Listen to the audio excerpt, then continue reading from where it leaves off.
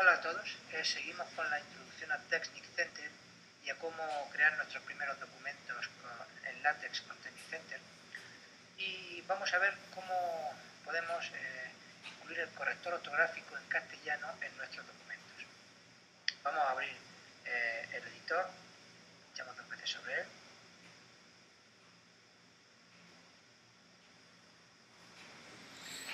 Y vamos a abrir un documento que tengamos ya elaborado. Por ejemplo, vamos a abrir nosotros el primer documento que ya habíamos utilizado. Como veis aquí, si nosotros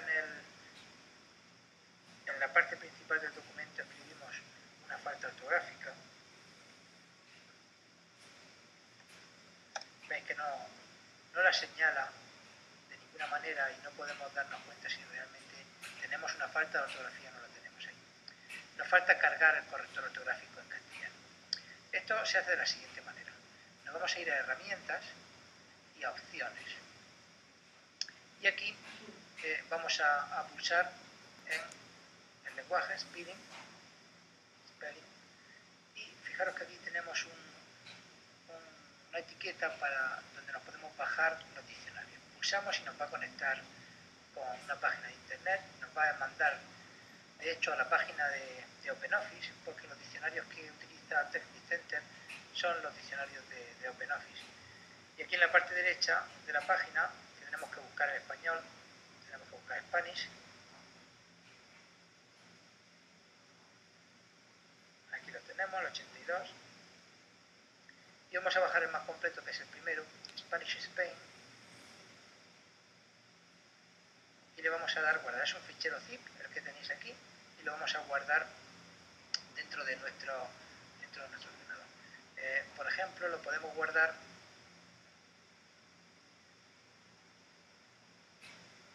yo lo voy a guardar dentro del escritorio, que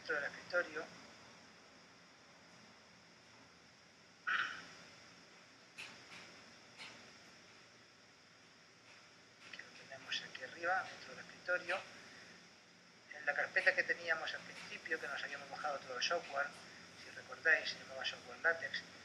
Pues aquí me voy a crear otra carpeta que se va a llamar diccionarios. Y aquí es donde lo vamos a descargar.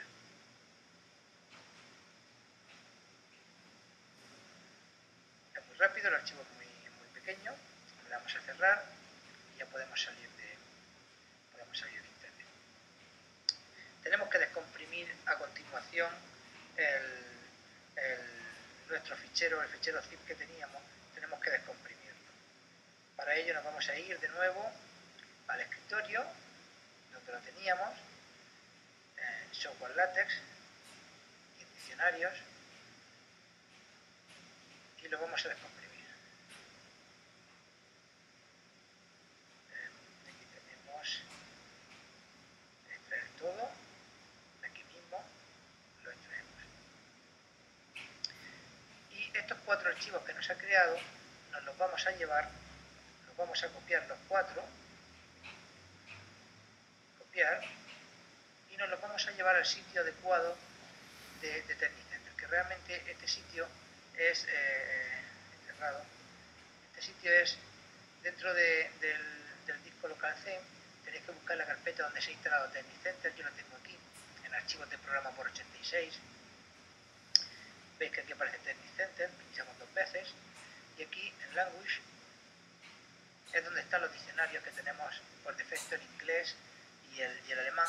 Vamos a copiar nuestro archivo también con el diccionario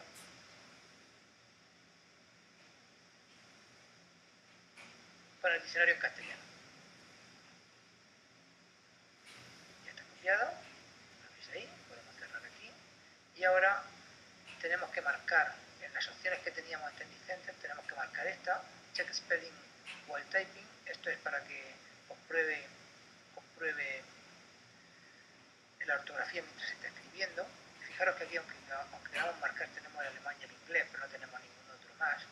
Y entonces, al marcar esta opción, se nos ha abierto la forma de colocar un diccionario personal, le vamos a dar a los 3 puntos suspensivos y lo vamos a buscar donde lo hemos instalado, donde lo hemos guardado, que era en el disco C, archivos de programa por 86, Texniccenter, Language.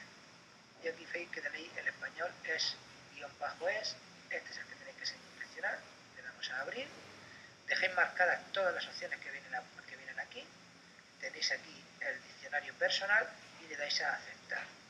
Ahora ya, ¿veis? Habitación nos ha quedado marcada en rojo. Si le colocamos la H del inicio, veis que ya aparece desmarcada. Y a partir de aquí tendréis vuestro diccionario en castellano. No os van a aparecer estas, por supuesto, marcadas, pero lo interesante es ver las que aparecen dentro de la parte principal del documento. Y aquí sí que ya vais a ir dando cuenta, vais a ir viendo de manera muy sencilla las partes que tenéis, las palabras que pueden estar mal ortográficamente. Bueno, pues hasta el próximo vídeo.